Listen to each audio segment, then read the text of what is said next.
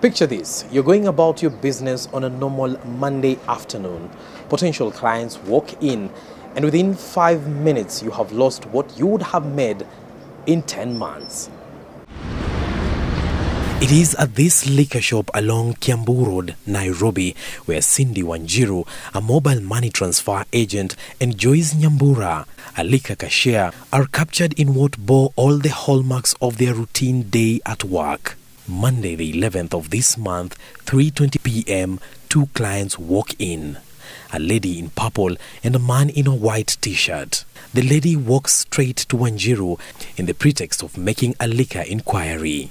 Nikawa welcome kama customer kawaida and they wanted Jack Daniel, so nikawapeleka mahali na kuaga. Then they wanted the 5 liter. Kaambia hiyo hawezi pata huku. As this conversation went on, the man gets a note we are later told was an old 50-shilling note from his pocket and hands it to the lady in the liquor counter, Joyce Nyambura.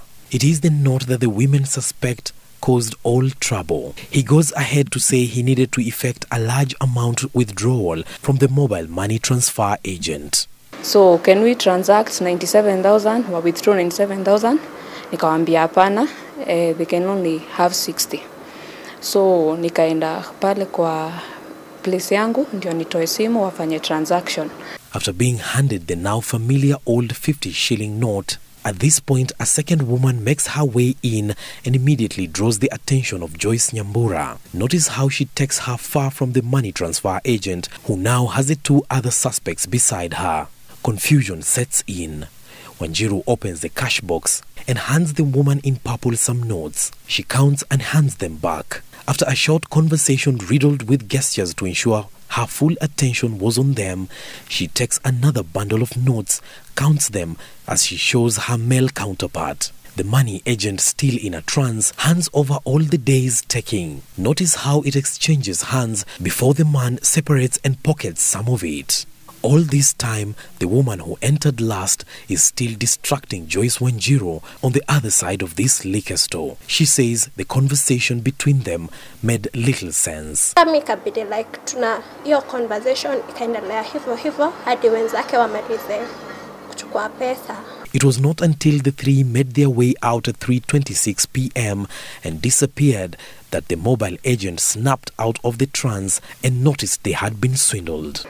So venye walitoka nikaona mahali walikuwa wamepark gari, so I just felt something imeniachilia. Then nikajiambia nichukue pesa niende kwa ofisi, something I've never thought of. Akaona ni kama ametense, akaniambia wacha mimi niingie kwa ofisi nihesabu hizi pesa juu kulingana na venye na feel. Quick calculation revealed that in the 5-minute encounter, the mobile money transfer agent lost 51,000 Kenya shillings.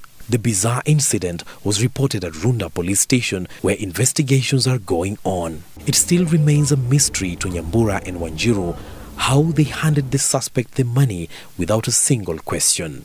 The suspects are yet to be identified or arrested. Hassan Mugambi, Citizen TV.